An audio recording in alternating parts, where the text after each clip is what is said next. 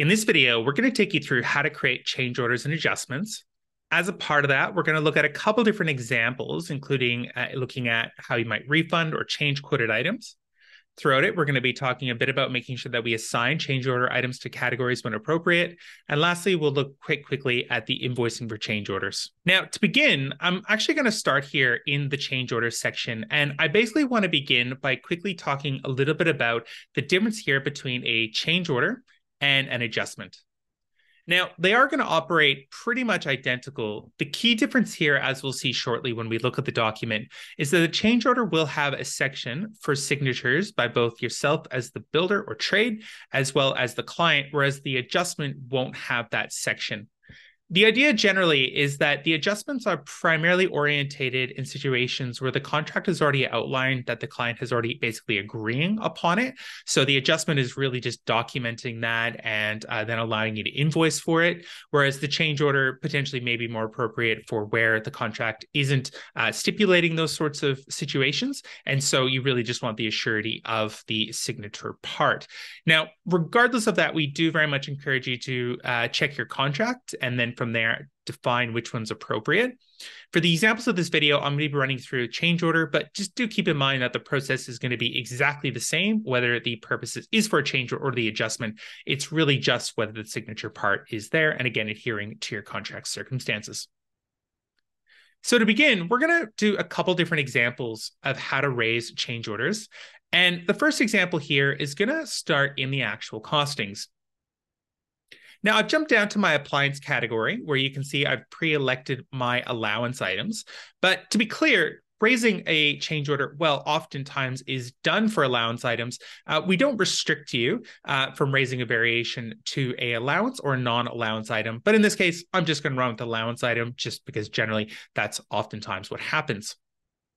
So to begin, I'm going to raise a change order for this particular item. And in the circumstances, I'm going to go ahead and assume that, look, you know what, we didn't specify exactly which cooktop. We've only just allocated a quantity and a cost. And so now the client has chosen the item. And so we need to do a change order to basically reflect the final selection of the item. So I'll begin by ticking the item on, and I'm going to hit change order for one item at the bottom, and that'll bring me open to this screen.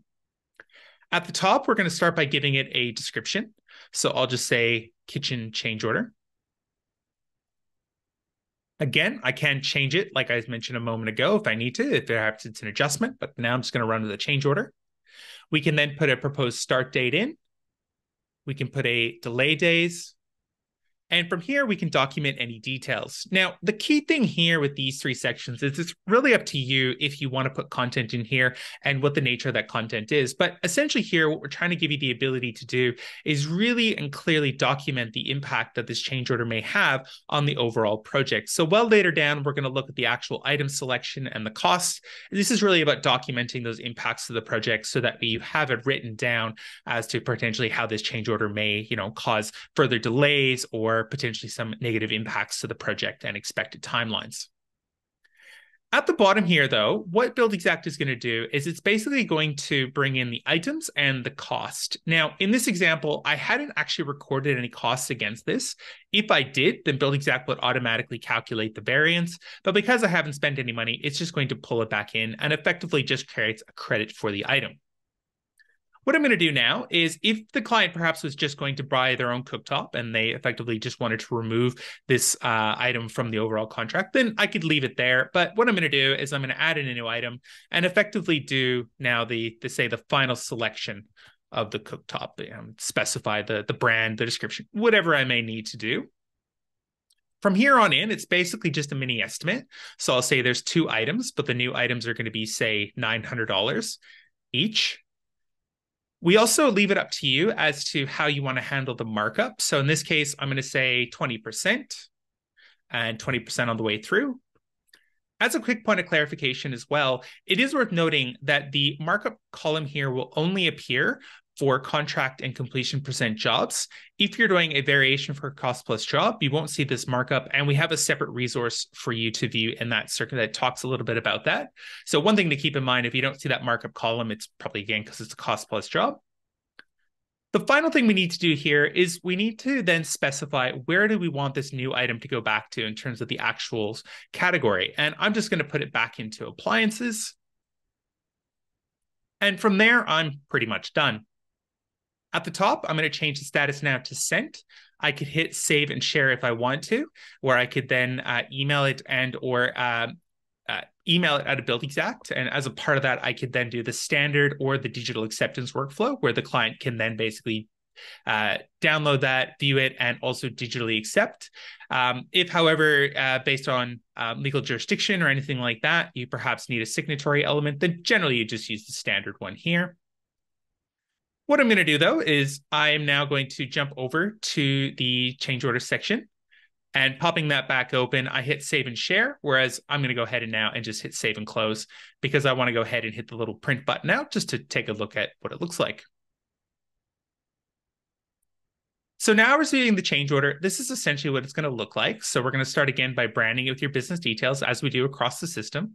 We'll fill in the client details, the job related details, the name of the change order. And then essentially in here, this is where we're going to go ahead and effectively, given this example, and we're going to credit back them that amount, including the markup.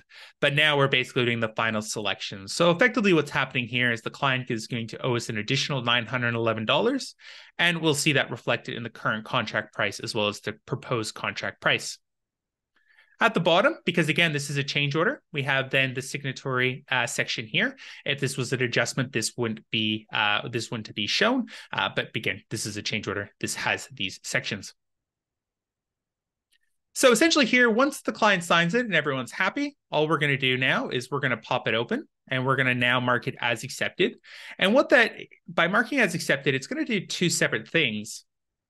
The first thing, jumping back into the actual costing screen, we'll see two new line items will appear. One that essentially is going to zero that amount out. I might move it up just to reflect that, yeah, that basically nullifies it out. And then there's the new item. So from here, I could raise a purchase order and go through that process. And we do have videos on purchase ordering if you are curious.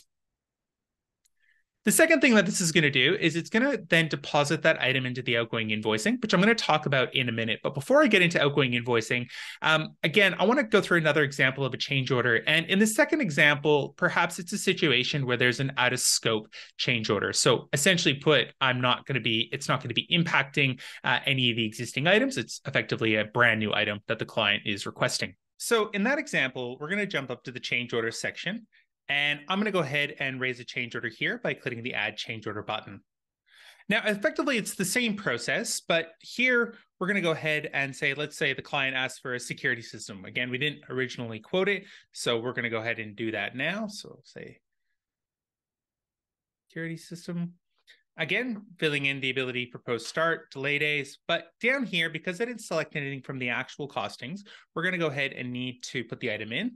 So I'll say, let's, I've already got this quoted externally to Buildxact. So I'll say it's going to be $6,000 each. Again, I can go ahead and apply my markup. And again, making sure that I want to go ahead and put this item back into a category. At that stage, the rest of the process is pretty much exactly the same. Again, I can hit save and share, send it directly out of Buildxact, or I can mark it as sent, then hit save and close. Then from there, print it off, get the client to sign it, and then change the status and so on and so forth. Now, lastly, I want to touch on essentially now how to invoice for the change order.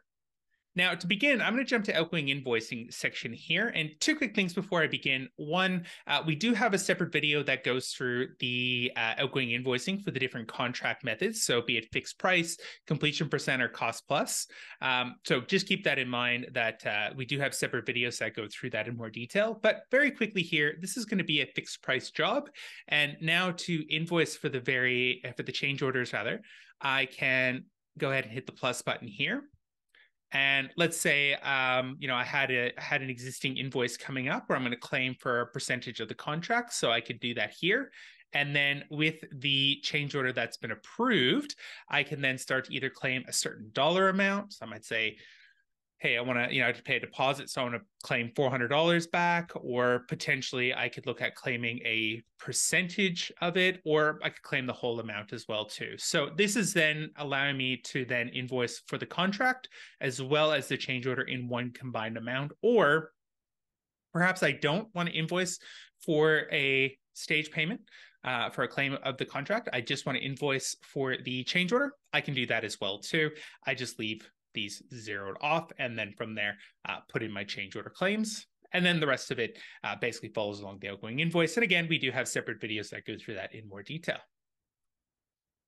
And that's how to do a change order.